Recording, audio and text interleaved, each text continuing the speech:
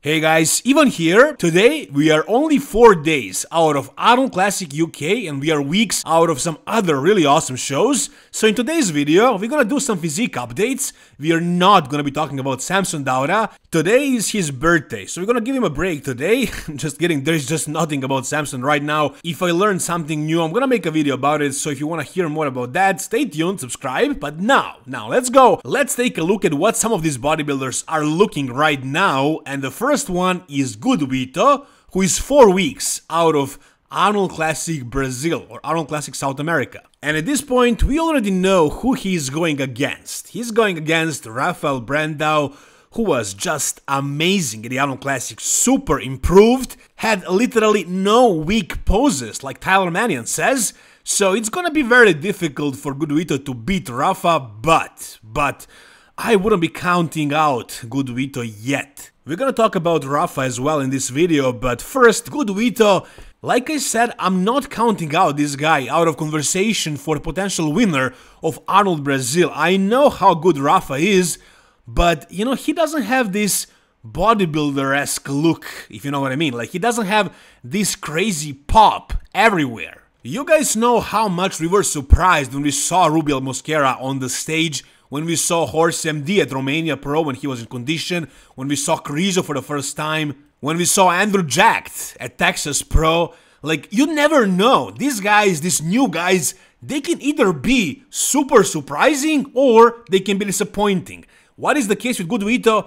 I don't know yet, but I think this guy is gonna surprise pleasantly. Now, I mentioned Horse MD, he's also doing the Arnold Classic Brazil. I'm not gonna make the same mistake and have high expectations from this guy. I don't know what went wrong, but he wasn't on for the Arnold Classic, and just overall, his size and his structure and shape, it just wasn't good enough to go against the big boys, so he really fooled us, all of us basically. Everybody had him in their top 5 prediction. But he ended up placing second to last. So, as far as the Arnold Classic Brazil, I have him in my top 4, 3rd or 4th probably. But as far as top 2, I'm pretty sure that's gonna be Rafael Brandao and this guy right here, GoodVito. And I don't know if somebody else shows up, but as far as the guys we know, I think this is your top 2. Now, GoodVito, like I said, he has that crazy shape, crazy pop everywhere.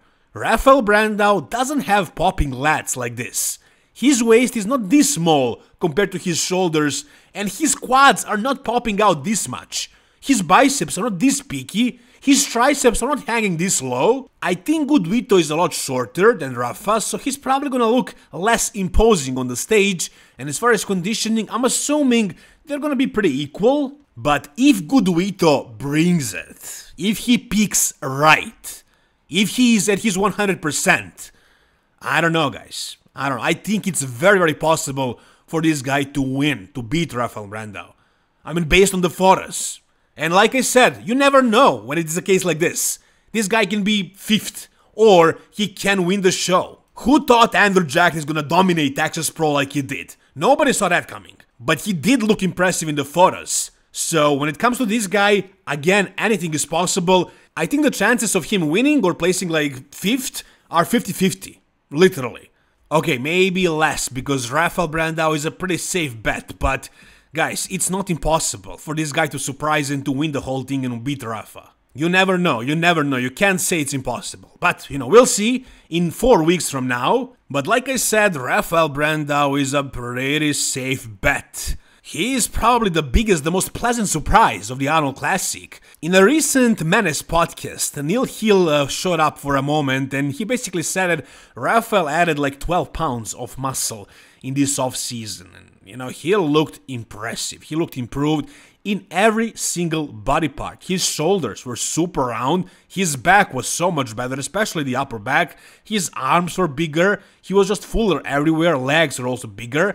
There is still more room for improvements, and if he does make those improvements, and again, Neil Hill says that it's gonna take them about 2 years or 18 months at least to make those improvements, to add like 7 to 8 pounds more, and then, you know, to be potentially, you know, a contender to win the Mr. Olympia, you know, to be like a top 3 guy. I mean, I know exactly what kind of improvements he needs to make, but even like this, without any improvements, he's really good and he's potentially a top 6 Olympian.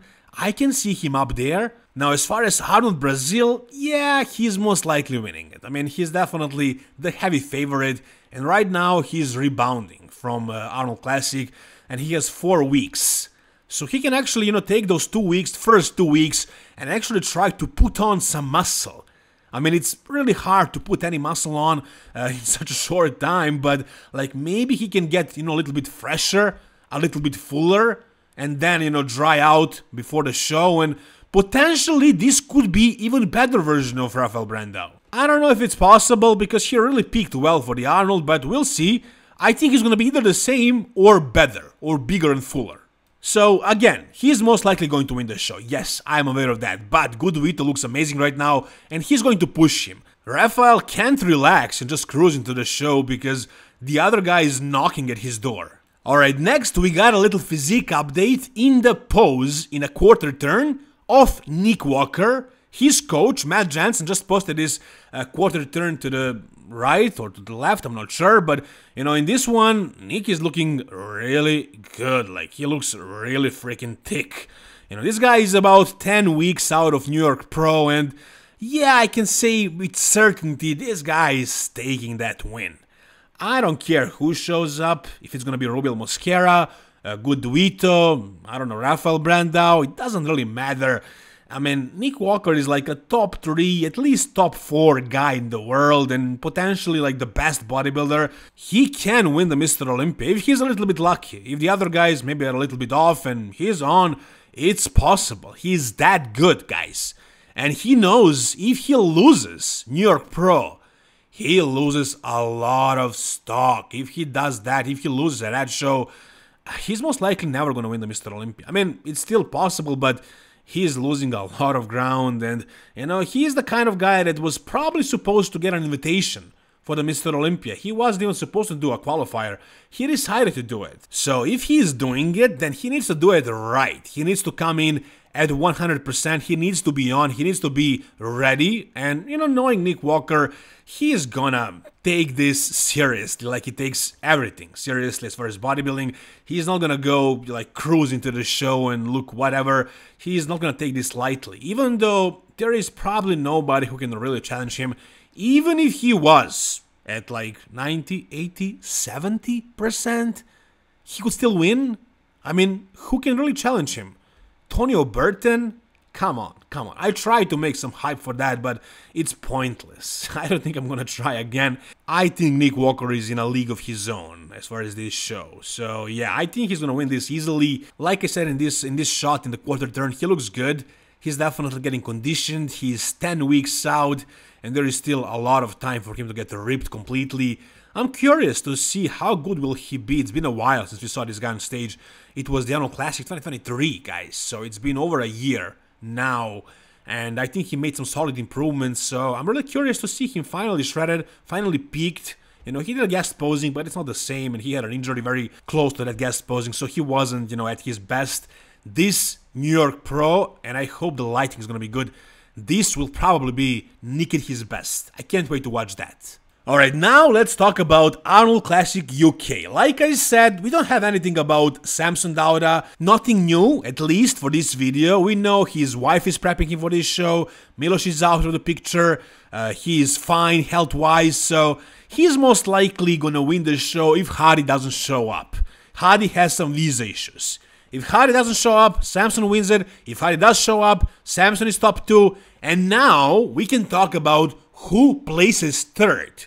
In this video, we're gonna talk about Akim Williams because we got a couple of physique updates, and I think this guy is beating everybody at the Arnold Classic UK aside from Hadi Chopin and Samson Dauda. I hope he figured it out. He made some sort of a mistake, some terrible mistake for the Arnold Ohio, and he was off, all the way off for the prejudging.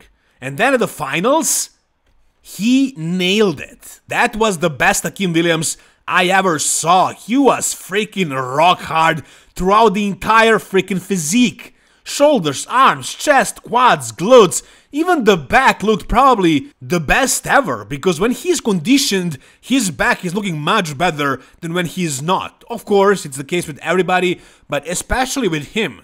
And he was freaking shredded, man. He was peeled and he was massive. He had that bodybuilder-esque look, like I said. The reason why he didn't beat Rafael Brandao is because he has some weak poses, unlike Rafa, who is perfect basically from every angle. So Rafa wins majority of the poses, but in some poses, Akim Williams pretty much can beat anybody. Literally anybody. Today, I can see him beating Samson, I can see him beating Hadi, I can see him beating Derek Lunsford, I can see him beating everybody in the world right now in some poses, like side chest for example. Because he has too much muscle, man. It's crazy. And especially from the side, his legs are looking crazy. The quads are having this insane height and they look rock hard as well. And also his chest is insane. His shoulders, I mean, look at his rear delts. How separated they are from the rest of his body. Arms also. This is a recent photo right now. So he is nailing it. This guy is bringing it.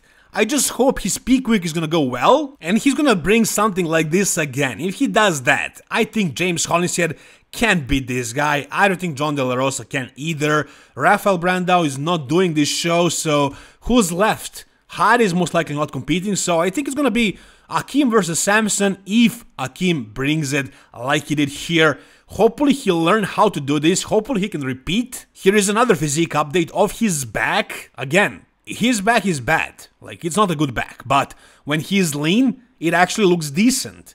Especially with those freaking shoulders and those glutes and that lower back like erectors, hamstrings, calves also looking sick. So if he looks like this, I don't think he needs to do anything drastic, like he's already in a very good shape. So if he brings it, let's say at least 95%, yeah, I think this guy's gonna be top 2 at the Arnold Classic, if Hadi doesn't show up. If he does, again, right after Hadi and Samson, I think he's beating both James and John right now. Because, again, look at this. Look at it, this is crazy. But we'll see what those guys can bring, and I'm sure I'm gonna make a video about them in future. We'll see, I think those guys can improve as well, so it's gonna be a very interesting show, Arnold Classic UK. Guys, stay tuned for the best coverage on YouTube. In only a couple of days, you're gonna watch that show, it's gonna be very exciting. Thank you guys so much for watching this video. If you enjoyed it, give it a thumbs up. For more videos like this, subscribe to the channel, guys. Thank you so much for watching, all the best, and bye-bye.